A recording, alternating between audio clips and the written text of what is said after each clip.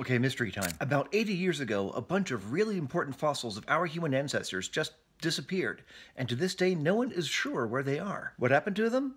Well, it seems like World War II happened to them. It started in the 1920s when paleontologists were excavating a site in China called Dragon Bone Hill, which is a dope name. They were looking for fossil mammals at the time, but between 1927 and 1937, they ended up excavating fossils from about 40 members of the species that today we call Homo erectus. This was a huge discovery in the study of our origins at the time.